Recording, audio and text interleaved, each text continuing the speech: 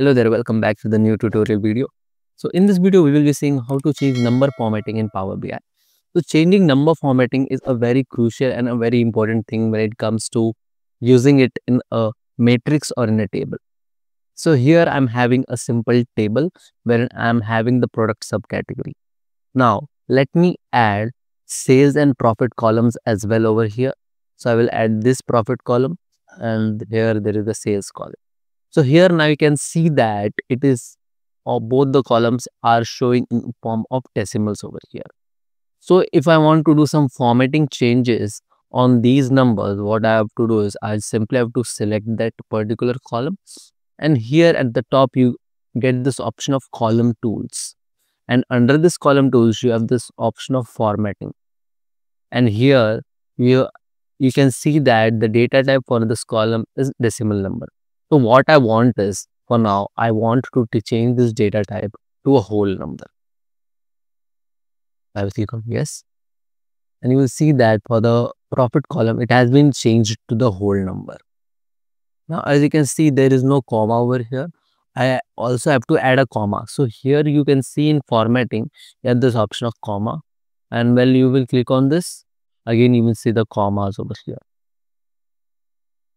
And let's explore the other options in the formatting settings.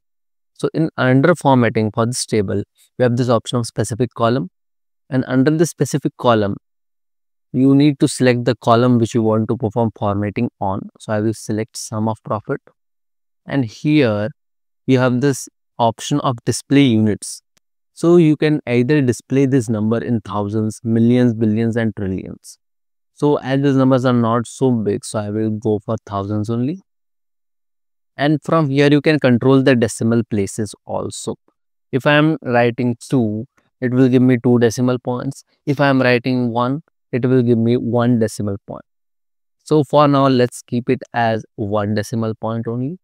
Similarly, what you can do is for the other column, sales also, you can do the same thing.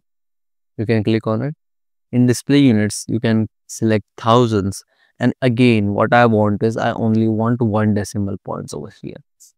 So you can see we have done this formatting changes. Now, you can see that this formatting was only applied to this particular column. Now, what about a measure? So let me add measure also in this table. I have already created a measure for total profit and total sales.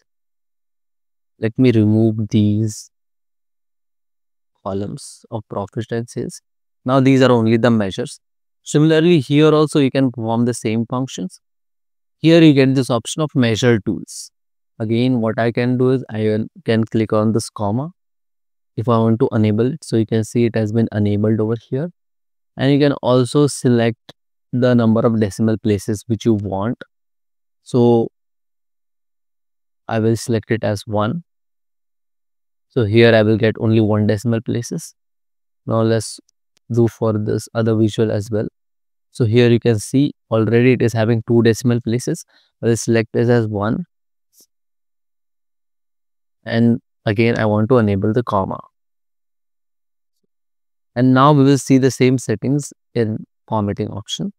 We'll again go to specific column and we'll select the measure total profit. And then I will display the units in thousands and keep the decimal places to 1. Again, same I will do with total sales as well. I will select total sales. Here I will display units in thousands, and again I will click here as 1. So by default, what is happening is, by default we have selected here 1. So by default here also it is displaying it in 1. So you can see that you can get both these options in this measure tools as well and in the formatting as well for the visual. So in this way, you can do this formatting in a table, or similarly, you can also perform the same formatting in a matrix as well. So all the formatting options, if you go in the matrix, you can go to the specific columns, and here also you will have the same formatting options, which is there in table as well. I hope you learned something new from this video, and you have any other doubts, do let me know in the comment section. If you really enjoyed watching this video, do like this video and subscribe to my channel. Thank you very much for watching.